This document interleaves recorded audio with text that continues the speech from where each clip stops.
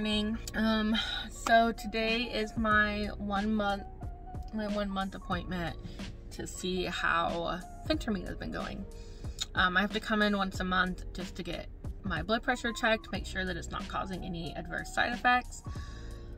Yeah, so what are my hopes for today? I would like to actually have my prescription upped. I don't know, like it was working really well, and now that I'm getting towards, I'm at the end of the month, this last week I've been starting to get really hungry again. Like I'll eat and then instantly I'm hungry again, and that was something that the Phentermine at first was really helping with. So I'm hoping to get the prescription up. I'm currently on the lowest amount. I believe I'm on 15. So I'm gonna see if she'll up it. The max you can go, at least she told me the max I can go is 30. But I have heard of people going higher. Today they're also going to do a measurement check and a weight check. I'm a little frustrated because my weight, I was on track to lose 10 pounds in the first month, and I don't know if it's because I'm gonna start my cycle soon, maybe, I don't know. But I'm up like 2.5 pounds today, so I'm a little frustrated about it.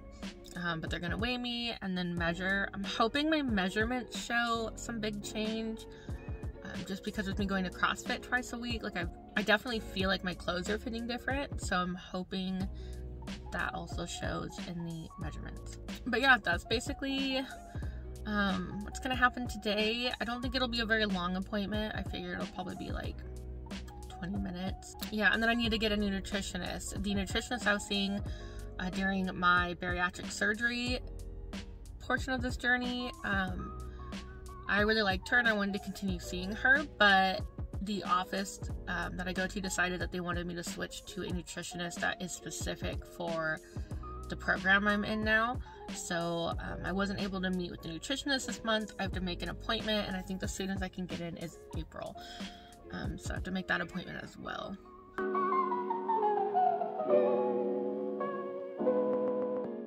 Alright, so just got out. It was a little bit disappointing. I don't know. Okay, so my weight, it went down by 7.2 pounds. So like I said, I knew it wasn't going to be quite that 10 pounds. She had me at assuming that I would lose anywhere from 7 to 8 pounds. So for her, the doctor was very happy. I hit right on the mark that she wanted. We discussed me starting to feel hungry again. She did up my medication by a lot. She is upped it to 37.5, which I thought 30 was the highest, but I guess not. So it's 37.5. She said this is the highest though.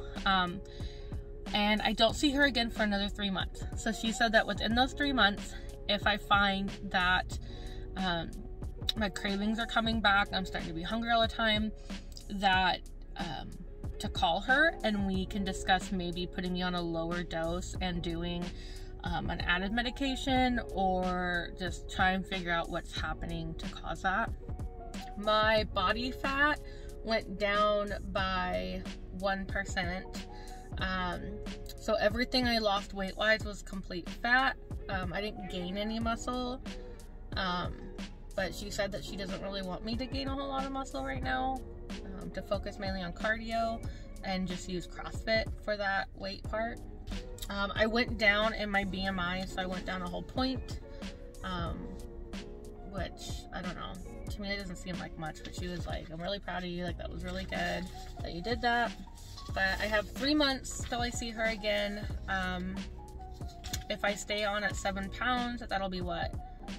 I can't do math. 14. What is that?